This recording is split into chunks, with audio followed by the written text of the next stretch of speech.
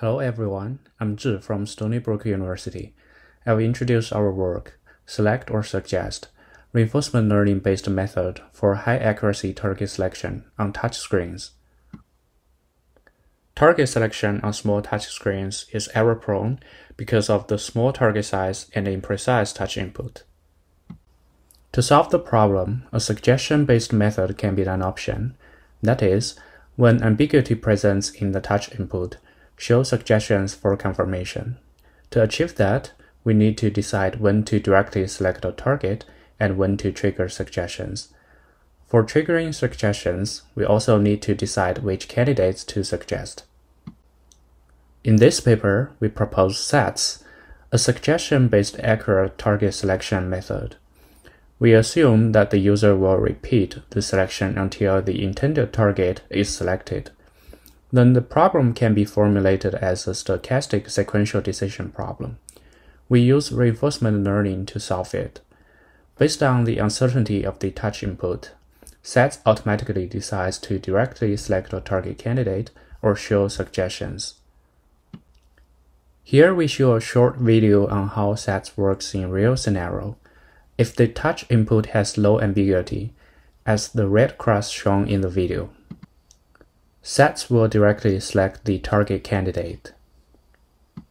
However, if the touch input is ambiguous, SATS will show suggestions, and the user can make another selection from the suggestions.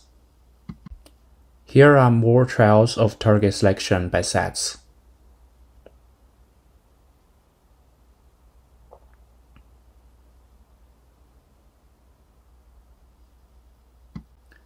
Next, I'll introduce the reinforcement learning setup for SATS.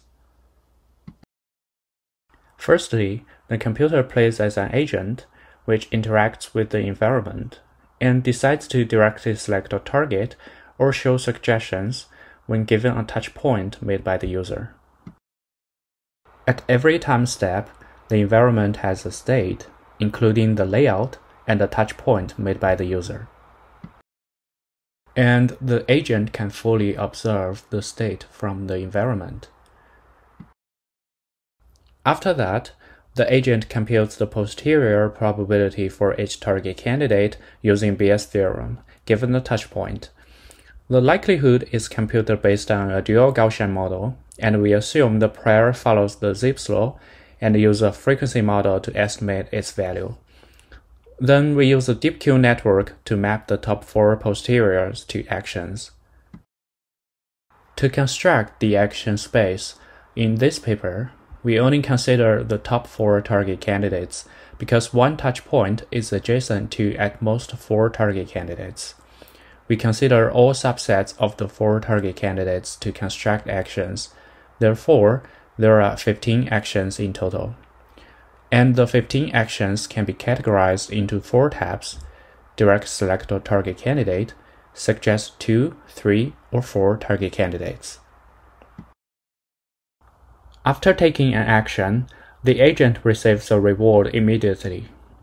The reward is defined as the negative value of the estimated time cost of each action, which consists of 3 parts: select a target from a layout, select from suggestions if they are shown, and select a cancel button if an incorrect target is selected. Those time costs were estimated based on empirical models from existing papers. We summarize the reward for each type of actions, resulting in correct selection and incorrect selection in the table. As there might be more than one selection attempts made to successfully select a target, SATS maximizes the total expected reward of the whole selection process until a successful selection.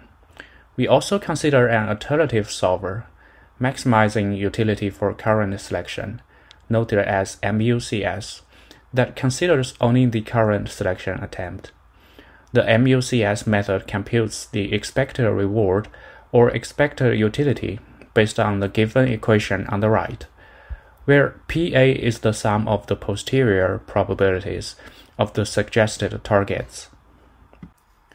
We train the policy network of SATS based on simulated interactions, where the touch point was generated by the dual Gaussian model, and the prior probability was generated by Zipf's law. After that, we implement a target selection environment on an Android watch, and we were able to load the policy network via PyTorch Mobile. In the implementation, we consider two different target sizes. The three figures show the target selection page, the suggestions, and the selection result page. For the last one, the user needs to click the Reselect button to cancel an incorrect selection. Otherwise, click the OK button to start selecting the next target. Then we conducted 3 user studies to evaluate the performance of sets. We firstly conduct a user study to compare sets with suggestion-based method MUCS and heuristic. The heuristic method makes a decision to select a target candidate or show suggestions of the top 4 targets based on the highest posterior. The two figures show the mean error rate and mean selection time of the 3 methods in this user study. As sets considers the whole selection process, we can see that it has the lowest error rate and shortest selection time among the 3 methods. In the second user study, we compare sets with 2 direct touch-based methods. The BayesianCommand method selects the target candidate with the highest posterior. The visual boundary method is a direct select method using the boundary of the target. The results show that both sets and BayesianCommand outperform the visual boundary method. Compared with BayesianCommand, sets reduces the error rate from 3.64% to 0.89%, only with a slightly increase in selection time, which is 200 milliseconds. Lastly, we compare sets with the magnifier-based method Shift.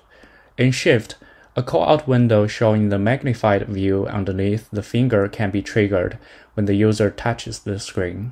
Before lifting the finger up, the user can move the finger to adjust the touch point position. From the results, we can see that sets outperforms Shift in error rate and selection time. To conclude, in this paper, we propose a reinforcement learning-based accurate target selection method sets.